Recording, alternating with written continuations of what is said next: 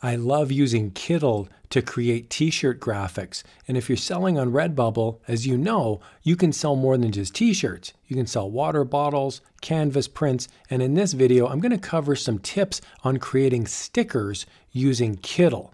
Let's jump in. Now, if you haven't heard of Kittl yet, today's your lucky day. There's a link in the video description below, and you can sign up for 3 free months of pro subscription. It's completely free. They don't even ask for a credit card. And what I like about Kittl is that using Kittl without any design experience or any high-end software, this is all done online, I can simply take pieces of this design and move them around. I can flip them, I can rotate them, I can change the text in here simply by clicking and then typing. It's so easy to use.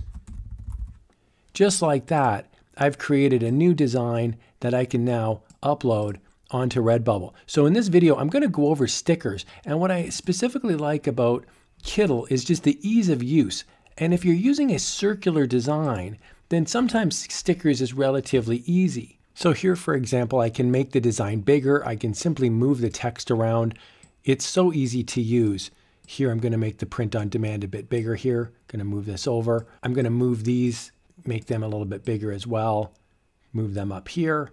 And then I like this text as well. Within minutes, I've got a great looking design. Okay, now if I'm going to use this as a sticker, the background is now purple, right? So what I can do is I can go over here to the right hand side and there's a release texture button. If I click on that, I can actually move the texture off of the design. So I can just simply click the delete button now and that gets rid of that. The other option now as well is you can see the background color. When I click on the background color comes up and I can change that background color to anything I want. And I can also change the opacity and I can move it right down to 0%. So that's what I'm going to do here.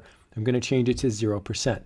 That now changes this design to basically a PNG file. We can see here it's a background that's clear.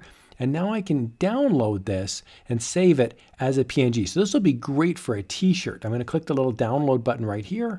And it's going to say what's the width and what's the height in pixels, and its aspect ratio is locked. So I'm going to type in 3000 here for each of them, and we'll see that that changes. And now we can say here, for digital use, PNG, JPEG, and there's even an option here to say remove background. So you could simply one click it and the background would be removed as well. Now for digital use, I'm going to click PNG because I'm going to be uploading a digital file to Redbubble. Okay, now I've uploaded my design onto Redbubble and we can see here the design's going to pop up. Now from a t-shirt perspective, we can see it looks just fine. I can move this now into the middle of the shirt and I can change the color of the shirt and that's fine. But what about stickers? If I scroll down to stickers, we're going to see here, I'm going to click on this and it'll update. We can see that the sticker is not looking great and there's a bunch of space in here and it's because I uploaded a transparent PNG file. So here's the fix. We're going to go back into Kittl and there's a couple things you can do now. I'm going to click on the background and now I'm going to add in the background. I'm going to change it now to 100%. And I can make it any color I want. I like black, for example, so I'm going to make it black. I think that looks really smart.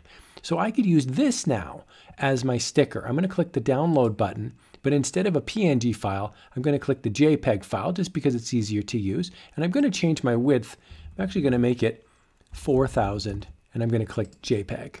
So now on Redbubble, under the stickers piece, I've actually got an option now to replace the image right here. So I'm going to click replace the image. And now I'm going to pick my black sticker. It's now uploading and we can see now the sticker itself is now a black square that houses a circle inside of it. That's the entire sticker.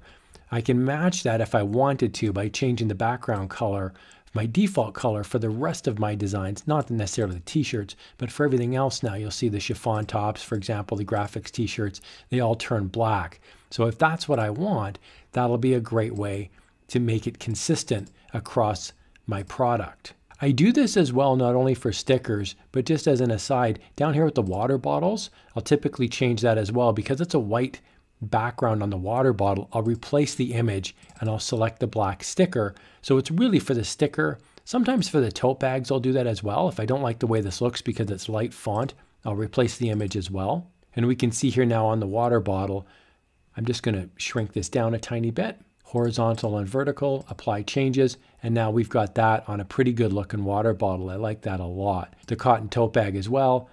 I've got a black background. Now some people are not going to like this tote bag, right? So it's the same thing with the sticker. If I go back to the sticker, you'll notice it's a square sticker. It's right here. But what if I wanted just a round sticker?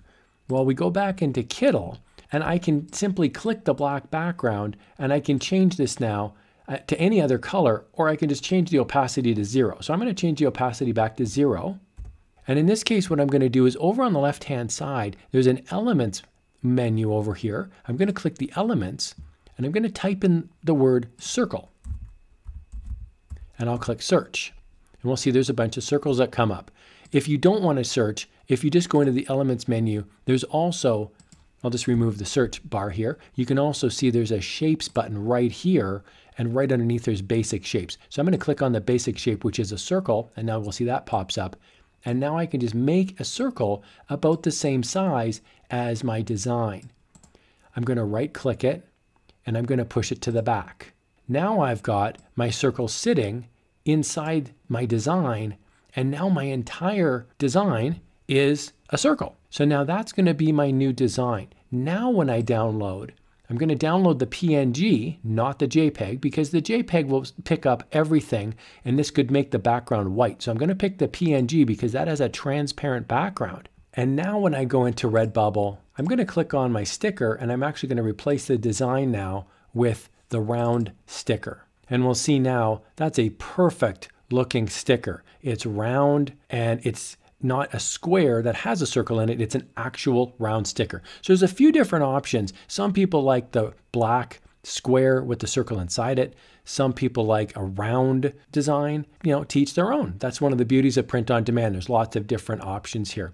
I hope you found this video walkthrough helpful. I absolutely love Kittl, and if you do too, make sure to leave a comment down in the comment section below. I'd love to hear your feedback on what you're using Kittl for and how you like it. Thanks a lot for watching, everybody. Here's another video on why I love Kittl so much on my other channel, Crafty Stack, so check that out too.